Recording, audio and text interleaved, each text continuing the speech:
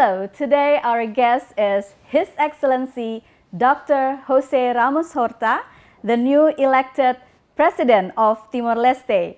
The Nobel laureate was inaugurated as the 5th President on the 20th of May 2022 when Timor Leste celebrated its 20th independence anniversary. Dr. Ramos-Horta previously served as the second president from 2007 to 2012 and Minister of Foreign Affairs. He was also Prime Minister, and he held key positions in the United Nations in areas of mediation and peace operations. It is my honor to present the one and only Dr. José Ramos-Horta. How are you, Mr. President? Thank you. I'm very well. Thank you. Thank you for having me in your show. Thank you for joining me in this discussion. Once again, congratulations on your victory and my best wishes for your success. Okay, Excellency, you are also an independence figure in Timor-Leste and of course, Nobel laureate. You've been fighting for the rights of the people. In fact, the money you received from the Nobel Prize, you donated to a program called Microcredit for the Poor. To get to where you are now, I'm sure there are people who have influenced you throughout the journey. So could you share with us who they are and who did help you find your authentic voice? Thank you. Of course, in the beginning of our struggle for self-determination and independence, there were two figures, two personalities that were decisive, the most important. One was Mr. Xavier Amaral. The other is Nicolau Lobato. That was in the beginning, 74, 75. Then, as the conflict progressed, and Nicolau Lobato died in combat. Oh, I'm sorry to hear that. Mr. Xavier Amaral was dismissed as president by Fretilin itself. There was internal problems. Xavier Amaral was imprisoned by Fretilin in the mountains for some years, and then he was rescued by Indonesia. Then during a period, there was no clear leadership in the country. In 1981, someone emerged, and that was Xanana Guzmão, Mr. Xanana.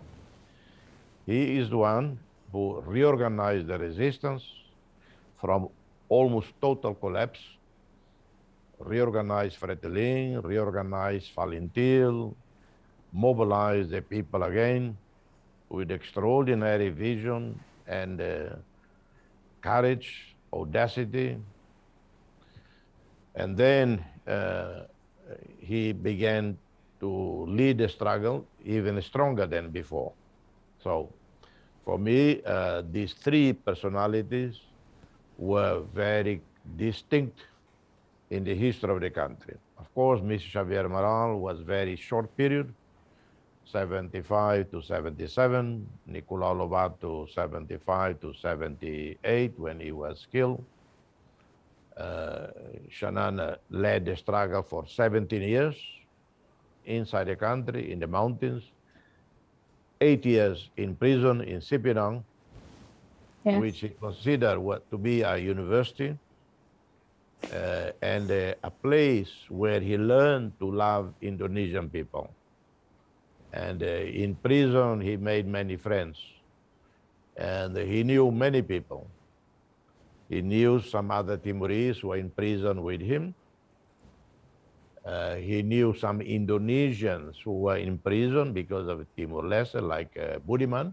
Yes. And, but he also knew a very interesting character in Indonesia, a banker, a famous banker from Mapindo, Edi Tansil. Eddie Right. Tansil, Eddie Tansil was in the same prison like Shanana, and Eddie Tansil and Shanana became friends. Shanana told me, but then one day, Eddie Tansil disappeared. And Mr.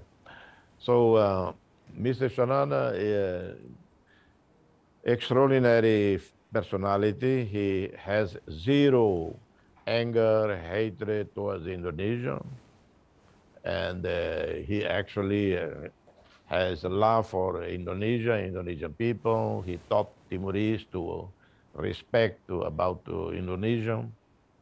So these three personalities, Xavier Amaral, I became, of the political leaders in Timor-Leste, I was the one who closest on a personal basis to Xavier Amaral and Nicolau Lovato. I knew Nicolau Lovato when we were teenagers, actually before teenagers. And Xavier Amaral, I was the one who spent most time with him after 99, 2000. And then came Shanana Guzmão, and I have worked with him from day one, from 95, 96, I began to work with Ms. Shanana Guzmão until today. Right. Okay. Dr. Ramos-Horta, you experienced unpleasant situation, and some were dangerous too in the past. You were forced into exile. You lost your 4 siblings during military operation, and you were the target of an assassination attempt in your first term of presidency. But you still be kind by forgiving the people involved. You even rejected a demand for an international tribunal to bring a human rights violator to justice. My question is that, what made you do that? And how did you take it all in and continue the journey? Well, of course, you ask many questions there of different situations, but they all related, similar. And let's say in relation to Indonesia, and the invasion of Timor-Leste by Indonesia took place in 1975. A year that was of tremendous upheavals in Southeast Asia, when the United States, it lost the first war that the Americans lost after World War II. The United States emerged absolutely victorious at the end of World War II, defeated Japan, defeated Nazi Germany. Of course, it didn't defeat alone. And it reconstructed Europe. So it was the absolute dominant power in the world. Then it entered the Korea War that was inconclusive. North Korea and China were not able to conquer South Korea. They had the armistice and the ceasefire and the division of North and South Korea. And then soon after, the French went to the war in Vietnam. Of course, the French were thoroughly defeated by the North, by Viet Cong, and the Americans decided to step in the war. Huge American involvement in the Vietnam War. At one point, there were 500,000 American troops in Vietnam. There were massive bombings of Vietnam, of Cambodia. More bombs fell on Cambodia than in the entire European continent during World War II. So, and then in 75, the Americans were forced to withdraw from Vietnam. There was the fear of communist advances into the South. Malaysia, Thailand, Singapore, Indonesia, everybody were afraid of the domino theory. Right. It was this time that Indonesia invaded Timor-Leste. Partly consequence of the Cold War, partly consequence of the Vietnam War, American defeat. And so we became a casualty of Vietnam. a casualty of Cold War. Indonesia became a casualty of Cold War. Indonesians made a mistake. You know, in history, many of people in the third world, whether in Asia, Africa, Latin America, or even Europe, made the tragic historical mistakes of either joining the Americans or joining the Russians, the Soviets, or China. Indonesia had the third largest communist party in the world, PKI, that was pro-China. And of course, in the midst of all the situation, it completely shook Indonesian society. So the mentality of the Indonesian military was of fear, of obsession against the communists.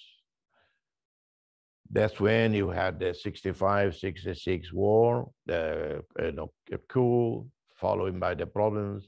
Then the Portuguese colonial empire collapsed. Fretilin took over in Timor Leste. Yes, Fretilin was left-wing, and there were many strong Marxist, Leninist elements in Fretilin. And Indonesia was afraid of that. So we had the invasion. I only say, looking back, first tragic mistake of Indonesian communists to have the illusion about a proletariat paradise and communist paradise that never existed and will never exist, and made a mistake in joining this rivalry between China and the Soviet Union, and between the communist bloc and the United States. So Indonesian people paid a heavy price, and we paid a heavy price. And so because of that, we said, Suharto is gone. Indonesians also suffer, casualty of the Cold War. Indonesians also died in Timor-Leste. They made a fatal mistake because influence shaped by the mentality of the post-World War II, particularly Cold War and Vietnam. So let's try to reach back to Indonesia as friends, as neighbors. And that was Mr. Shanana's philosophy and my own philosophy. And it was great that the Indonesian people, Indonesian society, who had nothing to do with the Suharto invasion of Timor-Leste, and they had no real connection with Timor-Leste. Timor-Leste is not Moluccas, is not Aceh, is not Sumatra, so Indonesians literally didn't care much because there was no connection, intimate for centuries. So Indonesian political leaders and people accepted. And after the referendum, Indonesia always tried to help Timor-Leste. And we immediately developed very good relationship. And many people in Asia, in the world, in the Middle East, in Europe, in the United States, every time I spoke about Timor-Leste, post-independence and our relationship with Indonesia, they are very impressed how the two countries, after 24 years of conflict, became so friendly with each other. Unlike Palestinians, Israelis, unlike Kosovo and Serbia, and so many other conflicts in the world that people not able to overcome conflict and live together. Right. Okay, thank you. Mr. President, in your recent state address, you mentioned that Timor-Leste would build a closer relations with Indonesia, especially concerning East Nusa Tenggara, the closer province from Timor-Leste. What are the specific areas of cooperation or programs that you are planning to develop in East Nusa Tenggara? I think because Timor-Leste is small, 1.3 million people, we have to look at an integrated economy, whereby Timor Leste and Nusa Tenggara Timur and other Eastern Indonesia territories, provinces, work together to complement our respective economies. So East Timor and Nusa Tenggara Timur, Indonesia province of NTT, must look at how we do things together. We do agriculture together. So the whole island of Timor become a big agriculture producer. So the whole island becomes self-sufficient, that we produce everything that we consume, East and West Timor. Of course, some things we produce in East Timor, other things produced in West Timor. Things that produce in West Timor, we buy from West Timor. Things that we produce in East Timor and West Timor doesn't have, we sell to West Timor. Because Indonesia is too big, and 270 million, 17,000 islands, of which 3,000 are inhabited. There are parts of Indonesia that is very developed, very industrialized already, sophisticated, while East Timor and NTT and others are still in very low level of development. So we have more in common with them. Hopefully, 10, 20 years from now, East Timor and the other province of Indonesia reach the same level like Bali or like Java. But in the meantime, for the benefit of our common peoples, West Timor and others in the region, and East Timor, we develop agriculture, increase food production, vegetables, fruits, fisheries, small-scale industries that we sell to each other, or we can, yes, export to Northern Territory of Australia, where the market is small, because our production is small. Even between East Timor and West Timor, we, if you look at the total volume of anything we produce, will never be sufficient to satisfy any big market. So we target Northern Territory of Australia, maybe Western Australia, we target Singapore, maybe we target Korea in certain areas. We must improve, look together at water management. Right. Because East Timor and West Timor and other islands of Indonesia have very little water. We have to be very careful with that. Very dry in the Eastern Indonesia. And even Bali, I know from reading, Bali, when you look at it, look very green, but it's becoming to be water stress. Right. Because too much development. Too many people, too many golf resorts, right. Too many hotels, too much digging for underground water, and the water levels in Bali becoming scarce. It's called water stress. NTT even worse. East Timor is even worse than Bali, because we have less water than the whole province of NTT, the East Timor. So we have to be very careful to do joint management of water resources.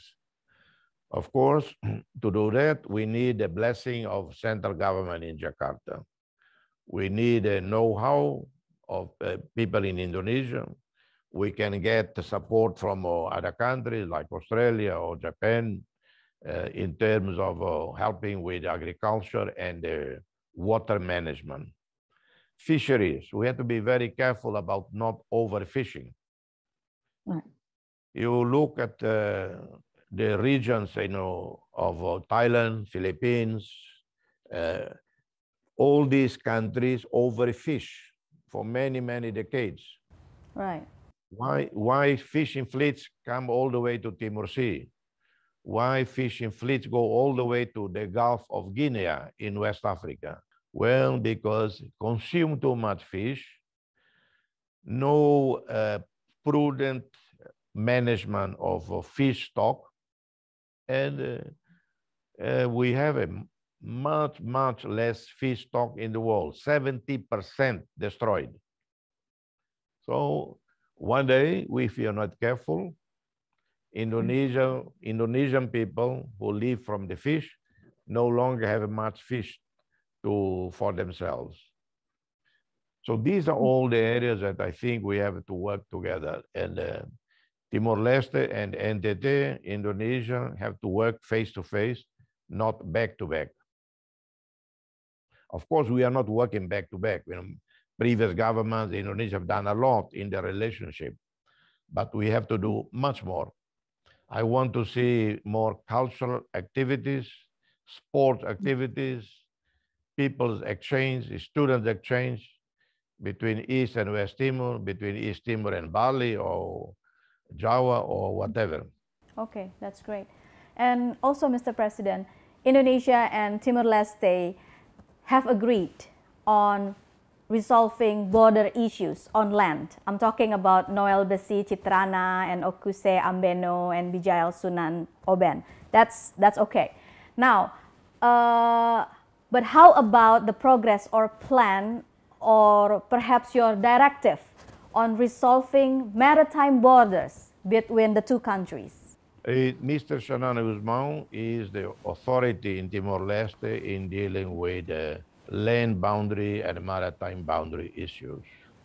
He has concluded with enormous success maritime boundary negotiations with Australia. That is settled. He has conducted negotiations with Indonesia on our common land boundary. Negotiations proceeded very well, almost concluded, but then came COVID, and the situation got stuck. But on the land border, there is almost an agreement. I think there's only lacking some details. I'm told by Mr. Shanana that he intends to travel to Indonesia soon and to restart the dialogue so that we resolve the land border demarcation. On the maritime border between Indonesia and Timor-Leste will take more time probably. Indonesia and Timor-Leste agree that only when we resolve the land border, we move to the maritime border. Because Indonesia has a lot of issues on its agenda, maritime boundaries and with other countries, so it might take longer to resolve the maritime boundary, but it should happen, I hope, in the next 5 years, that we also conclude maritime boundary negotiations and reach agreement with Indonesia in the next 5 years. Okay, awesome. Excellency, moving on to another topic. Timor-Leste is adamant to join the ASEAN.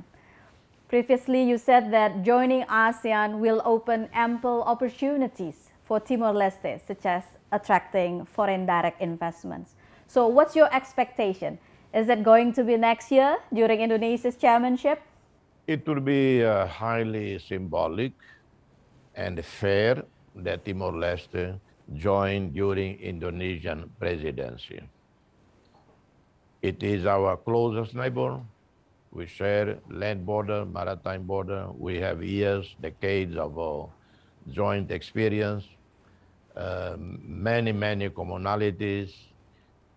For the past 20 years, Timor-Leste has been a loyal neighbor of Indonesia, a loyal neighbor of ASEAN countries. I give an example. Since I became foreign minister in 2002, the instructions I gave to all the staff in the foreign ministry was the following. On any regional or international issue, we follow ASEAN leadership. We don't do anything different from ASEAN countries. If and when ASEAN countries don't reach agreement on some issue, like South China Sea or Myanmar, we follow Indonesia's leadership. So when ASEAN themselves don't agree, well, solution is we go along with Indonesia. Why? Two reasons. Our closest neighbor, Indonesia, even during the Suharto era, we can disagree with Suharto and we disagree on almost everything with Suharto, but even going back to Suharto era, Indonesian diplomacy was always very prudent, always very well prepared, well studied. Indonesian diplomats were super active in every international forum. There was no multilateral body where Indonesians are not there. And I watched the way they operate over the years. They never make any mistake. They don't improvise. And that's because one of my hobbies is to study, is to observe. And I follow few diplomacies in the world. I look at the British diplomacy, one of the best. Yeah. The Vatican, top class. The Portuguese also outstanding. Brazil is very good. Algeria, absolutely very competent. Cuba, very competent. And Russia, not really.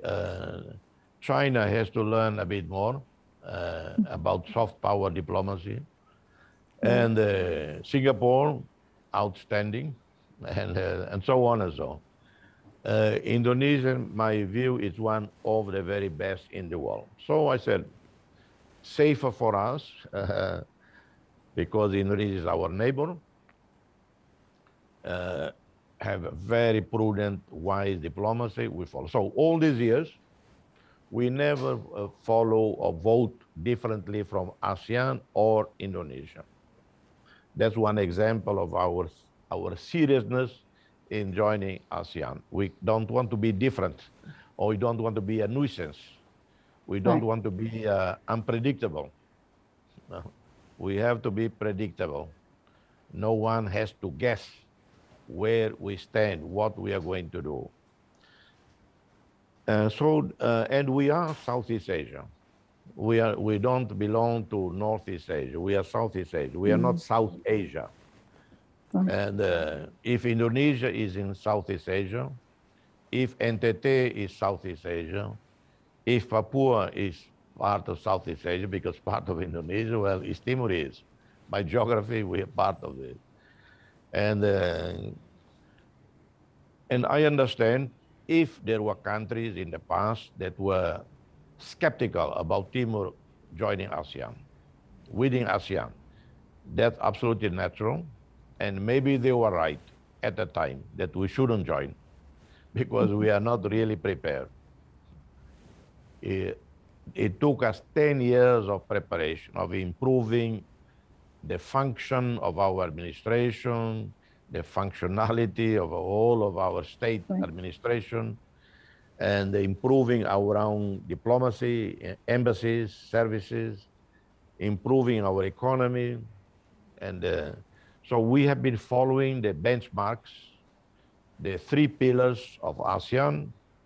We have fulfilled all the expectations, except in the economy. In economy, still, we are lagging in many ways. So we are ready to join in 2023 under Indonesia leadership. Okay, all right. Still on ASEAN issue, Mr. President, the recent U.S.-ASEAN Special Summit in Washington agreed to establish an ASEAN-U.S. Comprehensive Strategic Partnership in November. And they also wanted to ensure freedom of navigation in the South China Sea, and also, of course, strengthen cooperation in the digital economy, among others. So what is your view on the U.S.-ASEAN cooperation in particular and the U.S. Indo-Pacific strategy in general? As long as any regional or international initiative aims to foster greater understanding among nations, greater cooperation in the economic field, social field, to improve the lives of hundreds of millions of people, to preserve the environment, to rescue our oceans, to save our oceans. If these initiatives aim for lessening big powers' rivalry and the tensions, I think they are very good. But if the US with India aim at countering China or contain China, I don't agree. I, as a president of this country, as an individual, I don't agree. Because there were attempts before in the 60s to contain China. Never succeeded. Remember what China was in the 60s, what China is today. The whole containment strategy against China completely failed. To the point that today, back in the 60s, China was an agrarian economy, rural economy of poor peasants. Today, it is the second biggest economy of the world, dominating artificial intelligence, digitalization. And it is it is the biggest supplier of anything you can think of. You go to Rome, to the Vatican City, you want to buy Catholic souvenirs, they have everything. You look at the back, it says made in China. Yes. And maybe even if you go to some Muslim shop souvenirs, and maybe you look in the back, it was not made in Saudi Arabia, it's made in China. So I would say better the US use its power, its knowledge, its know-how, to overtake China again in science, in technology, in outer space explorations, rather than trying to stop the other one. No, you try to beat them through your knowledge, through your investments. Try to beat them through competition. Don't look at China as an enemy, because China, I know China. I've been there many, many times. I met President Xi Jinping and the other Chinese leaders over the years. No, their focus is to have a peaceful, prosperous Asia. Their focus is to have a bigger connection between Asia and Europe, Africa, and North America, and Latin America. Because China knows, for China to remain prosperous and deliver to their own people, more than 1 billion people, they need a very peaceful Asia, a peaceful world. And they know that. So they are extremely careful with Taiwan. They have not done any action to, well, they intimidate, they do exercise, all of that, but no aggressive, I don't think we can fear a Chinese use of force on Taiwan. And the Ukraine situation, maybe even a lesson to anyone in China that might think of using force to settle Taiwan problem. But Taiwan also, and Americans have to be careful. Don't provoke China. Don't provoke again and again. Don't insult them. And for centuries, Europeans, everyone invaded China. China was invaded many times by the West. They never invaded the West. And so I would advise that try to outdo China through your knowledge, through your intelligence, your technology, science, and so on, through commerce, and make more friends in Timor Leste or in Africa, in Asia, by investing more seriously. That I mean Australia, United States, Europe, and cut short your bureaucracy. Sometimes with the West, we ask something, there are so many conditions, and then take long time to deliver. The Chinese, they don't ask too many questions. And the leaders of the country present a plan, and they try to respond, they try to help. Of course, we are not stupid. We are not naive. We have to study the conditions, the paper that the agreement with China. Yeah, but so that's the difference, and that's why China is winning in Africa, in Pacific Islands. Okay. Now I want to talk about G20 and want to get some views from you. Indonesia is chairing the G20 this year. And Dr. Ramos-Horta, you are one of the few senior leaders in this region. So do you have any expectation from Indonesia's G20 presidency to bring the voices of developing countries? And just recently, we all know that President Joko Widodo has sent an invitation to the Ukrainian President Zelensky to come to the G20 summit. Of course, President Putin, Joko Widodo also sent the invitations because Russia is part of G20. So perhaps, what is your expectation on the meeting in November? I completely agree with Indonesia's position in inviting the two leaders, Ukraine and Russia. I think that's the way, the correct way for Indonesia to do. On Indonesia chairmanship of G20, not only as a Timorese leader, but I'm involved with the Nobel Peace Prize laureate from India, Kailash Satyarthi, who is the founder of a big movement in India and in the world for protection of children, particularly child labor and child slavery in South Asia and in the rest of the world.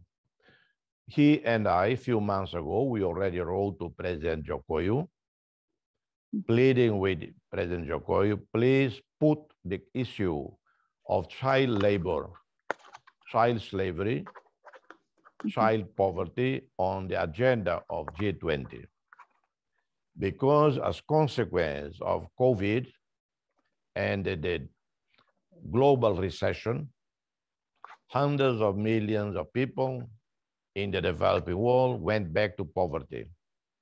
And tens of millions of children got to extreme poverty. And many tens of millions of children became child labor, entered the child labor. So appeal to President Jokowi to put on the agenda of G20 the issue of child protection, child labor, child slavery. Second, I would hope that President Jokowi would do in the leading of the G20 is to have the debt of fragile states, the debt of LDCs, least developed countries, and other developing countries, their debt completely written off.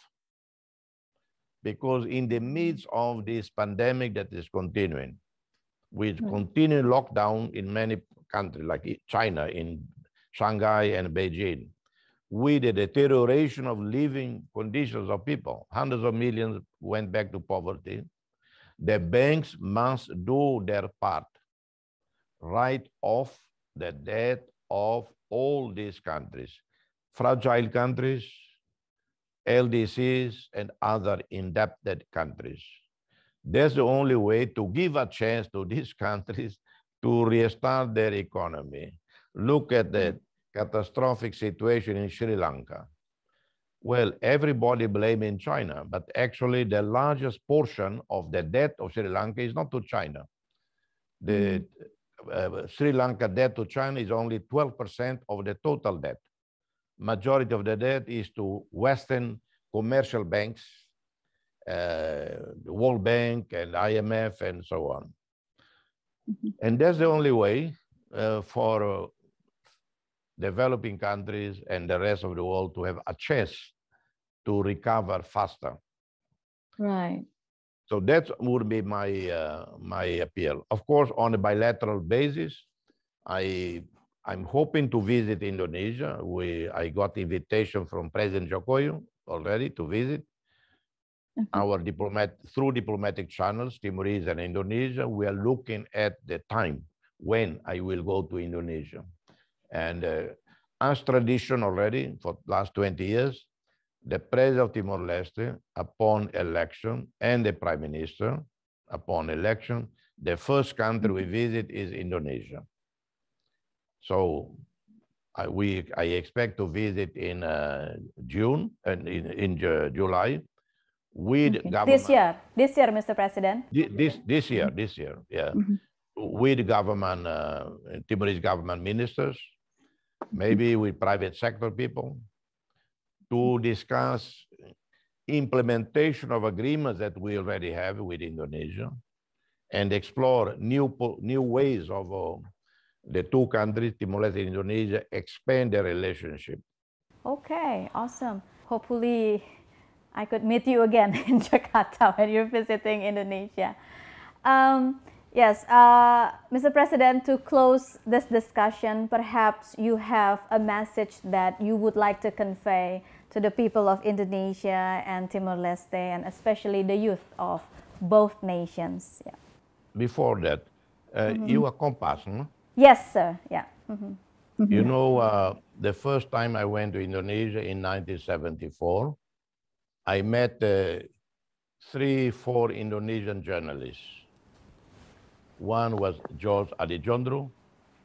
Yes. Tempo magazine. Tempo started only a few years before when I went there.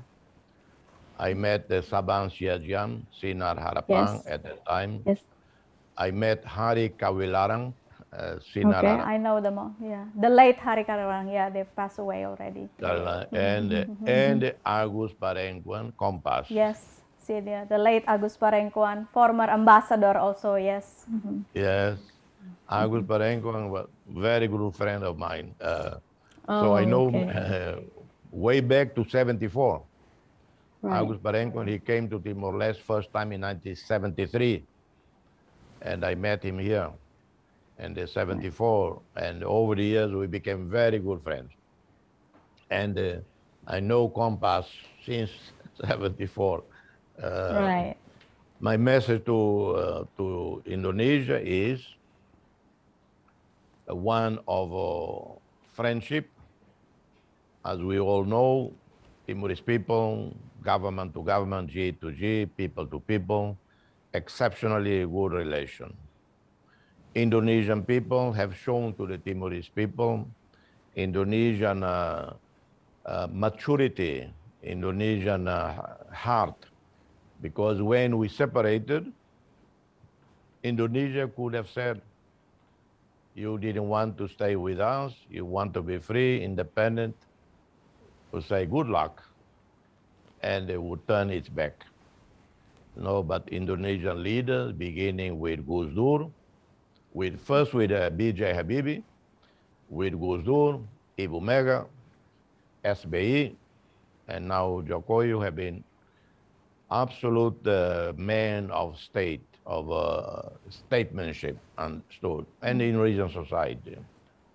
And we have this very unique relationship in Asia. Timorese travel to Indonesia, no need for visa. Indonesians in Timor, no need for a visa on arrival. They get visa on arrival. We have a very active movement of Timorese, thousands crossing the border legally. If you look at the data of how many Timorese enter Indonesia each month, you will be surprised. According to Indonesian own official data, Timor-Leste is the number 4 country in the world of visitors to Indonesia. Number 4. And and we have 1,000 Timorese students in Indonesia. Right. So it's a very relation of real proximity. We should try to translate that into more economic, trade, tourist cooperation for the benefit of our two countries, but particularly for the benefit of Timor-Leste, because we are still in a much, much worse shape than Indonesia, obviously. And that's why I emphasize for the next 5 years, expand the relationship with Indonesia as a whole, and in particular with the neighboring islands. All right, Mr. President, I am honored to have the opportunity to speak with you, and thank you for your valuable views. You are among the few leaders of this region who have been inspiring us, especially the youth. And I hope one day when the pandemic is over, I can meet you in person. Have a nice day.